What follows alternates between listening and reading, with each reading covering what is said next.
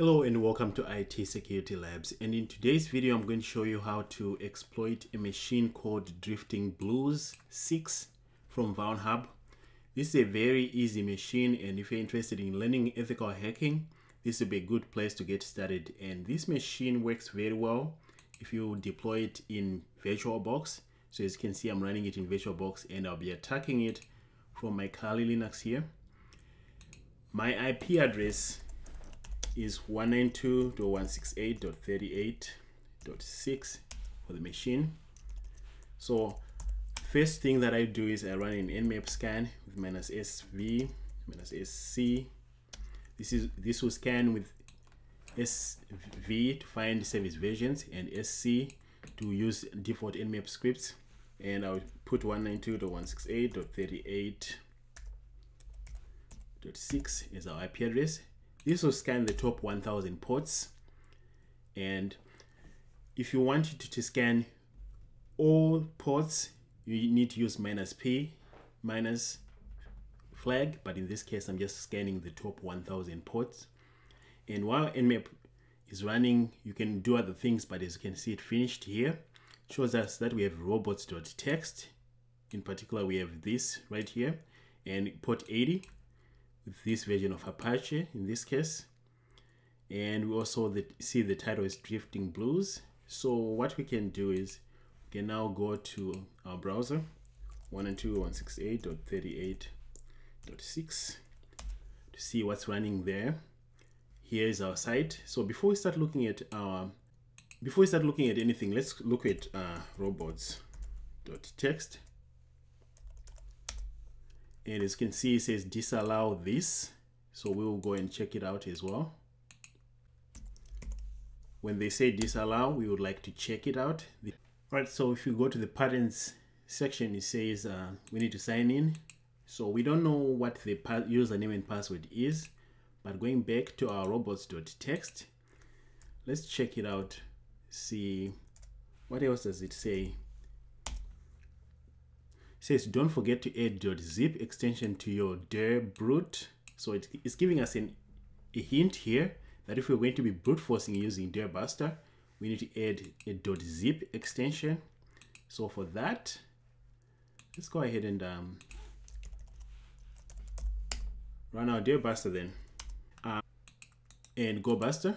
And here's the command that I'm running, go buster, and I'm going for directories on our browser using medium.txt, and here is the .zip option here. We're looking for those, so let's just brute force some directories using dir buster for those specific directories. All right, looks like we have an error here. What could be the issue? It's not the right IP address. All right, let's run go buster again, this time on 192.168.38.6, not 5. And there we go. So I noticed that I have index html/db. Let's go check /db very quickly. /db shows me Charles Brown Driftingblues, so that's the reference for the machine. And /robots, we have already seen robots. All right, so without wasting time, as you can see, we see /spammer and spammer.zip. That's why they said we needed to add that .zip up here. So let's go and check /spammer.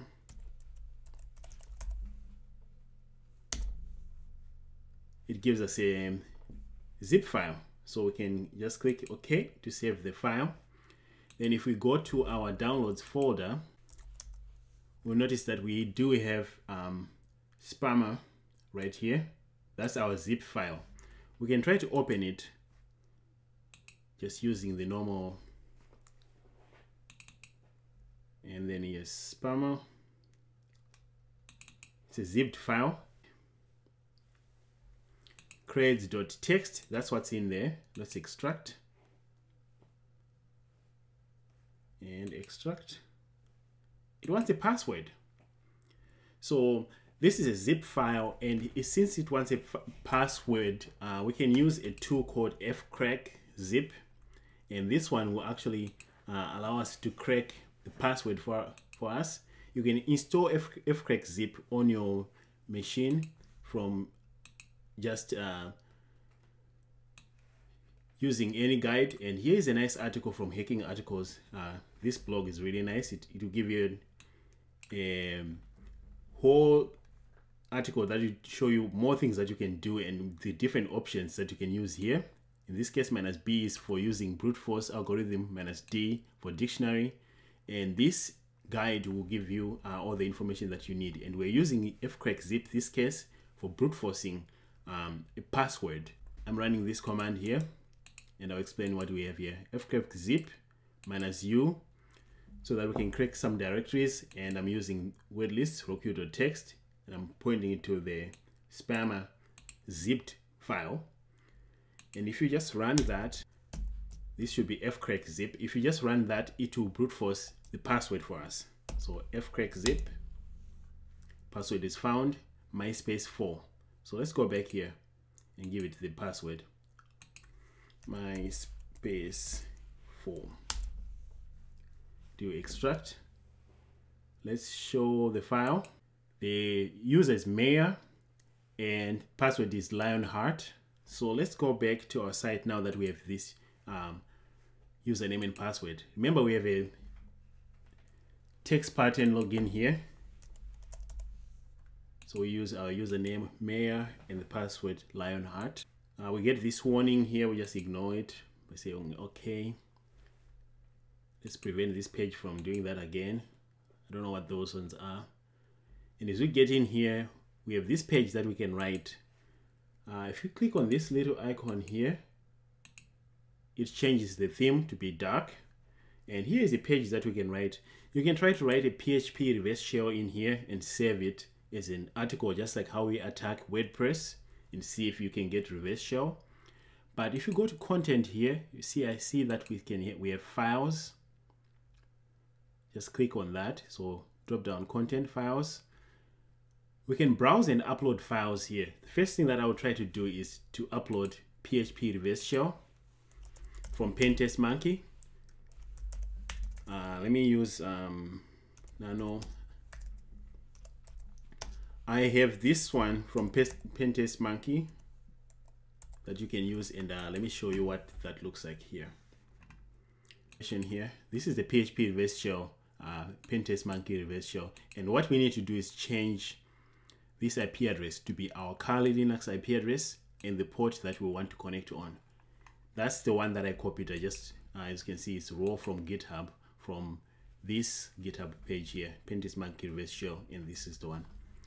All right, and I named it sh.php because I don't want a long name. So once I have it down here, what you need to do is change the IP address. In this case, this IP address should be the Kali Linux IP address. Let's do an RPA 192.168.10. So we are good there. Let's stop the brute forcing. And then for the port, I can leave it to 1234, or you can put whatever port you want there. Doesn't matter. So let's save this. So that's what we're going to upload right here. So let's browse sh.php. You see my downloads. Open, upload. And we get that error again, which is fine. But here it is, sh.php. So now we just need to set up a listener and visit this file here, and we should be good to get a reverse shell. So to do that, to get a reverse shell, we set up netcat -lvnp 1234. That's the default. Then we need to execute this. So if you read on the text pattern documentation where it keeps these files here, you can actually see where it keeps them. This file is going to be in this location. This is just what you see, /files, then /sh.php. That's the one that I want. If I execute this, it should hang like that. Then when you go back, you notice that we now have a shell. Let's stabilize this shell by using Python. Should be able to just do that. We're in as www data. Let's export the terminal make sure that it works properly. Now I should be able to do clear. The thing that I do is I start with ls-la to see if I have anything interesting. As you can see here, I don't have any. Cd search home to see if I have any other users. ls-la, I don't see any other user on this system, which is very interesting. So let's clear the system. Privilege escalation. Now we need to become root. Let's check for SUIDs first, because that's a good place to get started. So if you check for SUIDs, first thing that stands out to me is the XIM4. There are a lot of privilege escalation for XIM4 out there, including one of the ones that you can test is this one. This is an XIM4 privilege escalation. It should work if we change the path to be the actual path that we have here. But as you'll notice, this one, if you try it, it doesn't work. But the way it works is I'll just copy this whole thing here, this section here first, and let's run it. And if you hit enter, we entered the first part. Then here we'll like the last part, but we need to point it to our XIM4 location, then minus PS. That's how it should work. But as you notice here, it doesn't work. Our XIM4 is right here. This is what you would do if you see this again. Minus PS. This should do privilege escalation, but we don't have Perl running here. As you can see, this is the error that we get. So we know this might not work. Maybe I'm not doing it right, but I did spend some time trying to make XIM4 work. Just know that if you see XIM4 right here, you need to do that. So next we can do a uname minus a. Let's check the kernel version, which I don't like kernel exploits, but after looking around, that looked like that was the only option. So let's copy that version and plug it into Google and see if we have anything interesting. And as you can see right away, we do have dirty cow, which is the easiest privilege escalation that we can ever get. So let's go ahead and just download this to save it as 40839.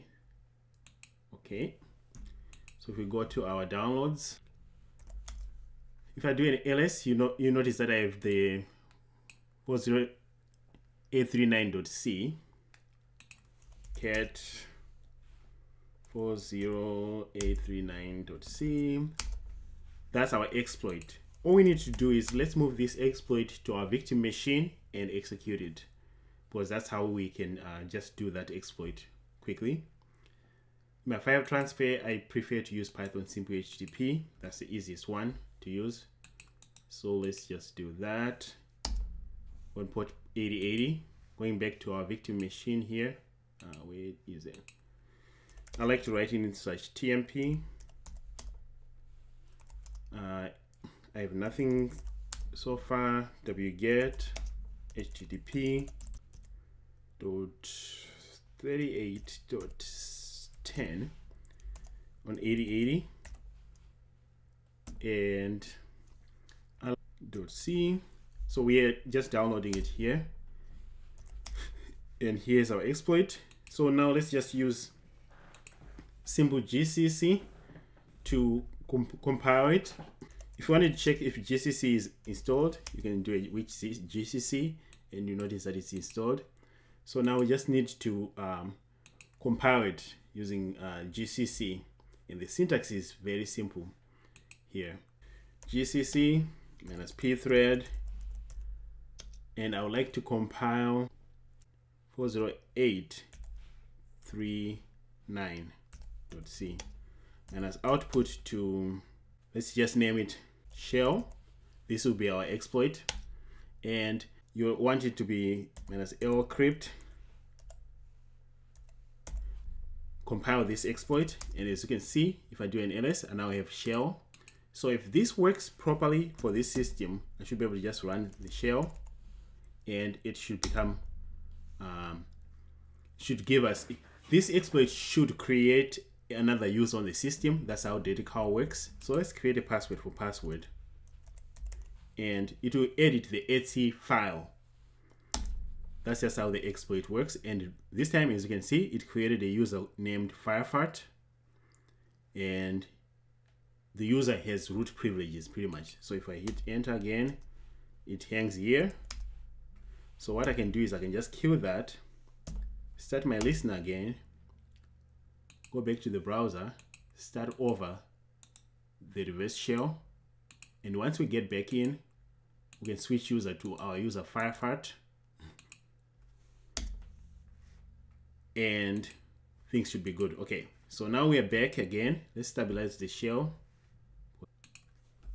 Otherwise, we won't be able to switch user properly here without a stable shell. Now, quickly. All right, so we're in here. Now we can switch user to,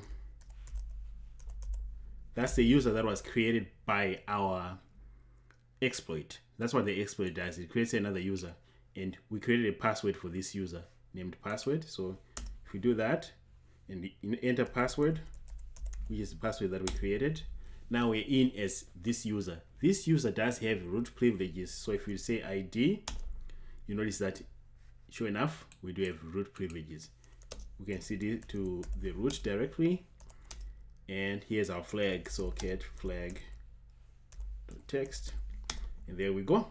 So this was a kernel exploit, and we were able to get in. So that's it for me today. Otherwise, thank you very much for being here. If you haven't, please like and subscribe. Otherwise, I'll see you later.